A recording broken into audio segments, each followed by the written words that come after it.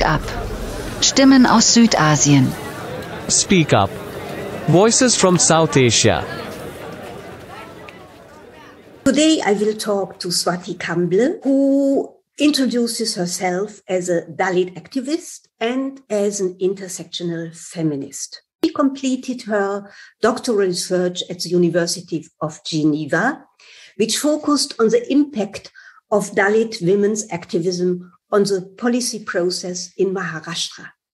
Our topic today is Dalit feminism. What is your understanding of Dalit feminism? Can you please explain what it is and what the key issues are? Thank you very much, Christa. So first of all, I will just give a note to say that Dalit is a very contested term, and feminism within Dalit activist and intellectual circles is again a very contested ideology territory. Having said that, how do Dalit women themselves from different spaces, Dalit women who are toiling, who are in the rural parts, who are living in the slums and mobilizing for their rights in the grassroots, Dalit women from various regions of India, Dalit women going into the university spaces, academics, researchers. These are all the diversities of Dalit women who define themselves in a unique way. So if I were to say Dalit feminism, I would say there are a good number of Dalit women who would say that we are anti-caste beings. We are Dalit women who oppose anti-caste, and in our ideology, we also oppose patriarchy. So we do not really need a feminism that is, let's say, created in the spaces that are upper caste. The theorization and invention of feminism that is emerged in the upper caste knowledge hubs, be it upper caste organizations, be it upper caste academic spaces. So Dalit women, if you talk to them, activists would reject this feminism, so to say, that is emerging from mainstream upper caste location. But if you will talk to other young digital activists who are understanding of feminism in a more broader understanding of feminism that has emerged from the margin, from the global south, feminism from Black feminist thinking and thought, critical race theorist point of view, that's the feminism that a lot of Dalit women, such as myself, are ascribing to, are owning, and seeing that the upper caste feminism that comes to us, which gets defined as feminism, is in fact not feminism. The feminism is what the grassroots women, when they are speaking truth to power, when they are standing up for their rights, what they are doing is also feminism, and is in fact democratizing this narrow definition of feminism as we know today. So would you say the upper caste feminism is not feminism, or is it not the feminism of Dalit women? No, I would say that we do not need this distinction. I would say that when you are doing feminism or doing anti-caste work, if it is not intersectional, if it is not engaging with caste, class, and other systems of oppression, be it, the religious minorities issues currently that are on the rife in India, your feminism falls short. So it is not feminism, in my opinion. It is not. What has been going on, I'm sorry, is that in the name of feminism, there has been an assumption. There has been, okay, if you are fighting for the rights of women, you will automatically fight for the rights of others who are oppressed. And that is, in fact, not the case. It should be. And that's what feminism should mean. So can you please say again, what is the challenge of Dalit feminism towards mainstream or upper caste feminism? Yes.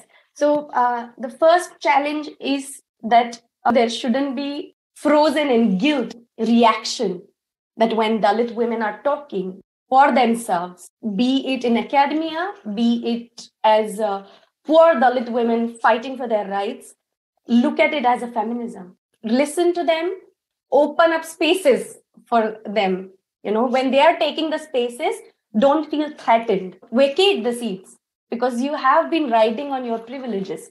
And I'm not saying this out of anger or negativity, but I'm saying that when you start to be reflexive, which is what intersectional feminist lens, intersectional feminist reflexivity gives us, that when you will start looking at unpacking your privileges, you will say, if these privileges have given me benefit, I might use my voice, but if they are using their own voice, it would be wise if I take a step back too. Amplification is one strategy, and taking a step back could be also another strategy. And the challenges that is that interpersonally, individually, people are spending time to talk about, and then you would have forged friendships, but structurally it's not happening. Academic institutions, departments of gender studies, women's studies are still headed by, in the academic context, headed by mainstream upper caste women feminists, organizations, NGOs, international and national NGOs within India are headed by upper caste women. And with regard to the issues, are there a lot of interfaces of the issues of Dalit feminism and upper caste feminism? Yeah, what are the differences? What is happening in the upper caste spaces now is that there is always this upper lens downward. The issues that NGOs take up, they will invariably take up issues of poor women who happen to be the lower caste women.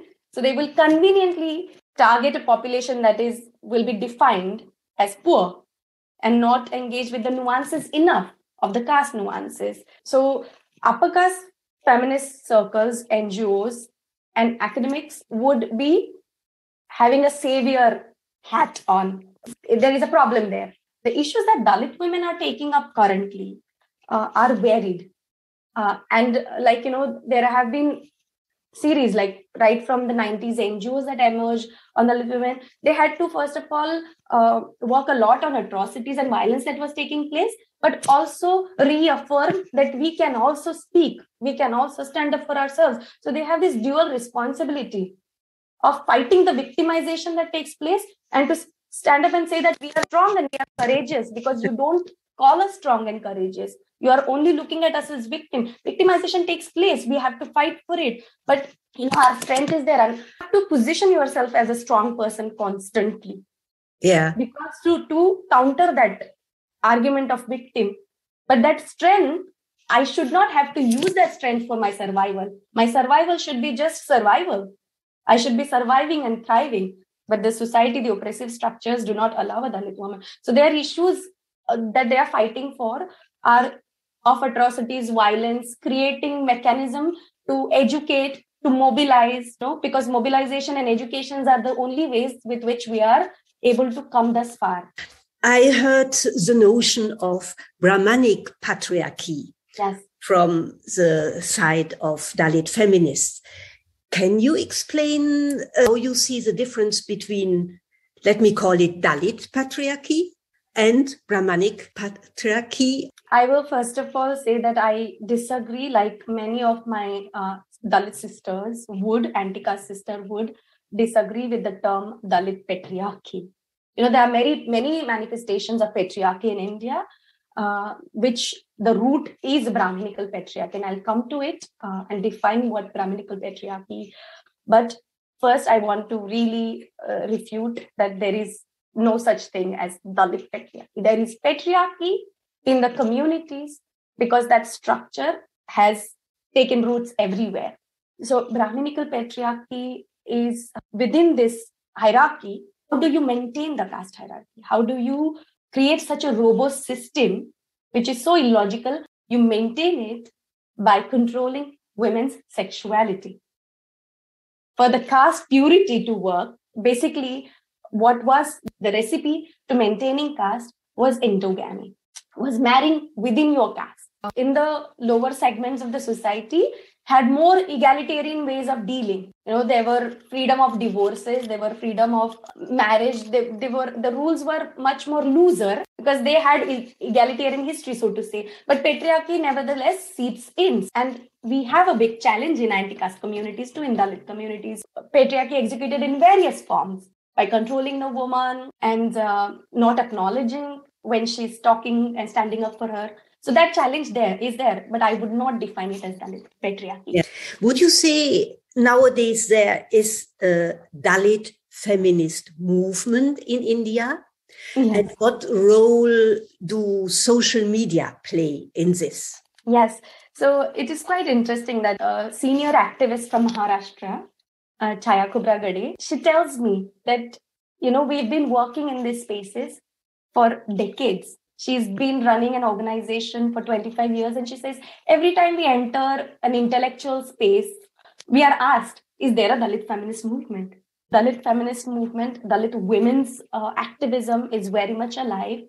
And it is in all the spaces that I spoke of earlier, be it in the grassroots, be it in the slums, in their micro mobilizations, be it in the political movement, be it religious spaces that they mobilize together, in the university spaces, young students, women that are using digital platforms very actively and very creatively in those spaces like digital activism. These are the diverse spaces in which Dalit feminist movement is alive, is flourishing, is asking critical questions.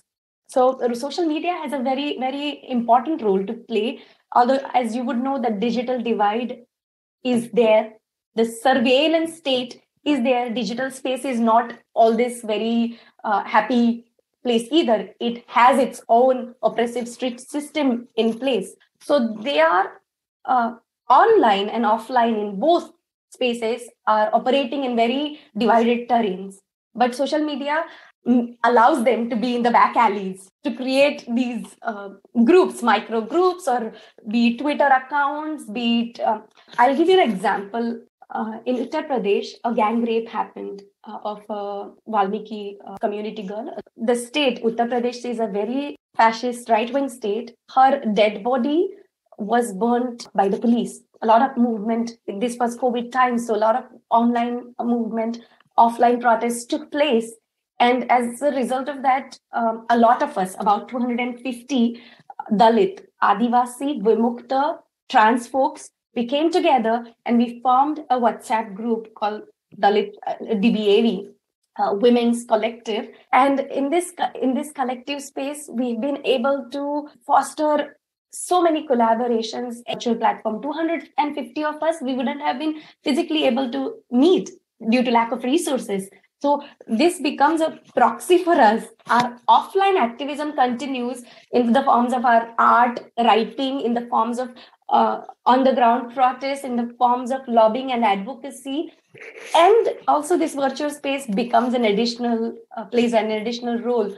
Another very interesting group that I am so happy to talk about is this Grassroot-Journalismus, mostly of Dalit communities in Uttar Pradesh, who are writing in regional language, their own regional local dialects, and they walk to the spaces where atrocities or injustice has taken place and report it.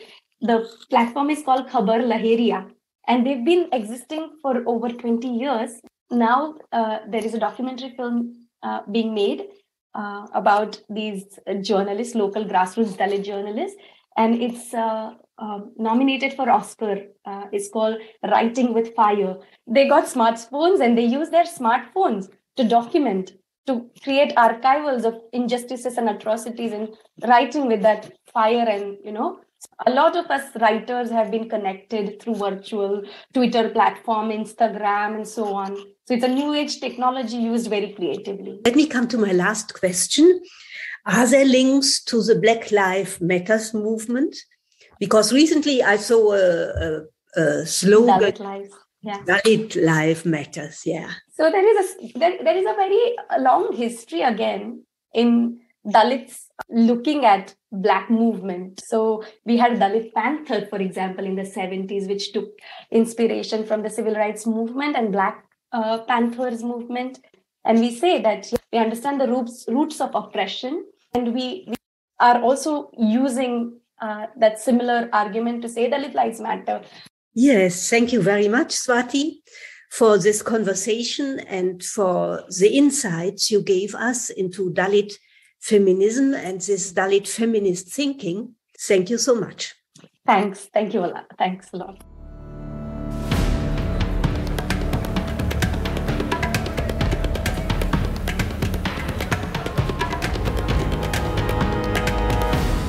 Speak Up. Eine Produktion des Redaktionsnetzwerks Südasien. Speak Up, a production by the Editorial Network South Asia.